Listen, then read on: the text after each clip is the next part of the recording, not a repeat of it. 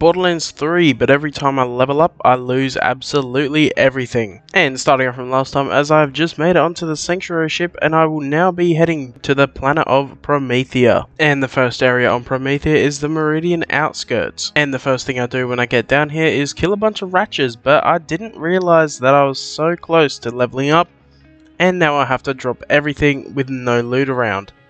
But luckily the Ratch I killed dropped a white rarity weapon, but it's too high of a level to use.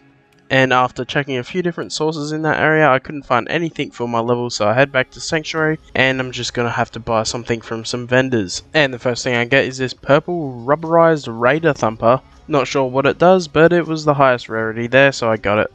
Then the same again with the weapon vendor, and I just grabbed the only purple rarity thing there, the deadly Korokal. Again, no clue what it does, but we'll have to see. Then as I nearly forgot to grab a shield, I head to Tannis's place, and I get my first legendary of the entire run. And basically what the Impaler does is when I get shot, it shoots homing spikes back at the attacker. So hopefully it's good enough, and let's head back to Promethea. Then we meet with Lorelei, who seems to be in the game for a total of 3 minutes. And as I get in the car, she tells me to follow her to get to her little hideout. And it's full of Atlas guys. I'm guessing they're somehow the good guys now. Not sure how that happened, but it's probably in Tales of the Borderlands. Then a bunch of Malawan guys attack us, and they suck ass. And after fighting all of them, I head to the Meridian Metroplex, because that's where Reese is, and I have to find him because of reasons. Then it's just time for a bunch of killing of all these Malawan guys for like a total of 5 minutes straight. And then finally make it through all of them, and I meet Reese's hologram. So, nearly there. Then I check all the vendors near me, and they say that they need to be level 12 to buy anything. And I'm sitting at level 8, so I'm a little bit under leveled. But I'll be fine, right? So I continue with the main missions, and I finally get to drive one of these wheel thingos. And they are by far the most fun thing to drive in this game. Then I get stuck. So I have to walk the rest of the way, but thankfully all I had to do was walk 10 seconds. Then, wouldn't you believe it, I get to fight another fucking load of Malawan people. Then after I'm done with all of that, I finally meet Zero. But then with Zero, I have to go and secure this Malawan weapons depot. Then a whole 5 minutes later, after I'm very close to being done with this, I sadly reach level 9 and have to drop everything I have. I never thought it would be this hard to drop a legendary shield, but it was. And because I was too underleveled to get any items in the entirety of the Meridian Metroplex, I have to head back to these vendors in the Meridian outskirts and see what I can buy.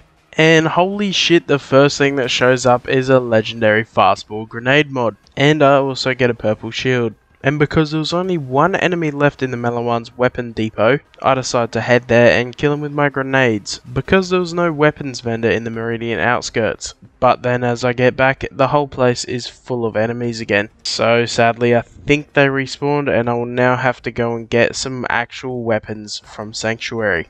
But I did test out the fastball, and it's absolutely shit. I really do understand nerfing it a little bit, but to the point where it takes 3 of them to kill a normal heavy gunner. That's just made it basically useless. Or is that how it is with every grenade in this game? Because if so, I might be screwed, because I did want to try a grenades only run on this game. But as I get back to Sanctuary, I realise I cannot afford the weapons here, so I'll have to go to Moxie's place and use the Iridium slot machine to make some money.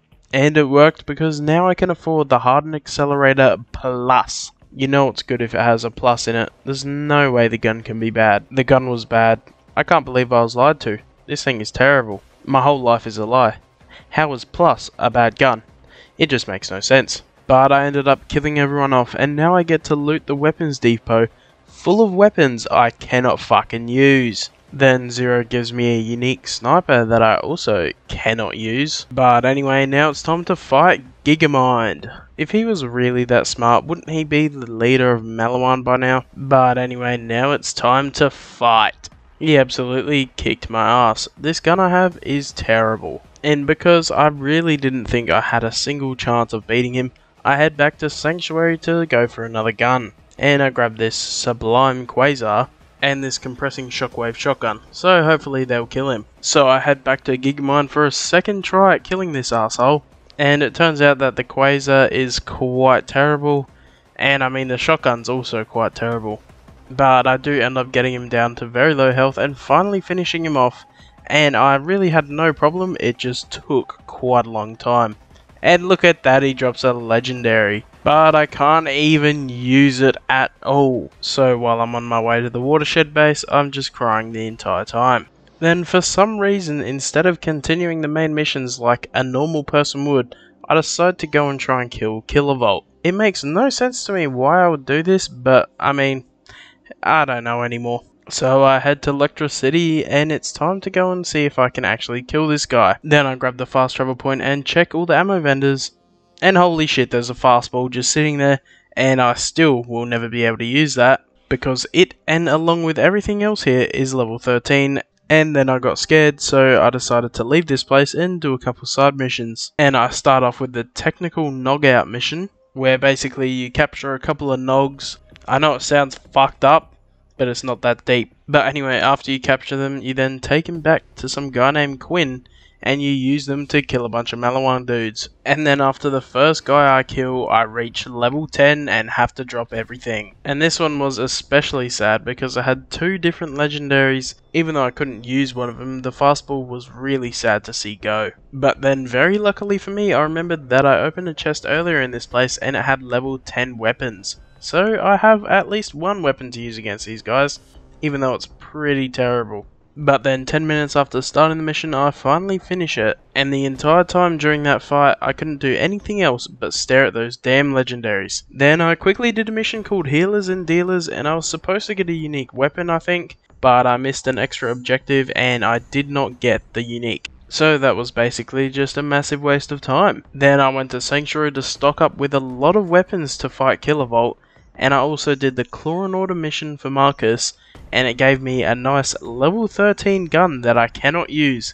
So I think I might be a little bit special. And to be able to even fight Kilovolt, you have to kill all three of his token holders. And that would be Trudy, Jenna, and Lena. So I start off with Trudy, and damn, she is tanky. And I died twice before on the third try finally killing her, and also grabbing the token.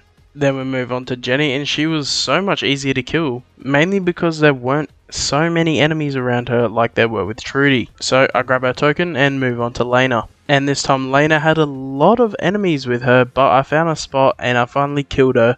Then grabbed her token, and it's time to go to Kilovolt. Then after Moxie gave me her token, I gave it to Kilovolt and it shocked him and weakened him. So now he doesn't have a massive shield around him, but he is still going to be quite strong. And holy shit, that is not enough damage. Then after seeing two of his attacks, I decide I cannot do this, so I decide to run away. The door seems locked, so I just quit. So I decide to head to Sanctuary to do another side mission so I can level up and get a bunch of new weapons to kill him with. Then the fucking game crashed. So that will be it for this video, and next time I will definitely kill Kilovolt. And please, if you got any tips on killing him or any more challenge ideas for any of these games, please let me know in the comments, and thank you for watching.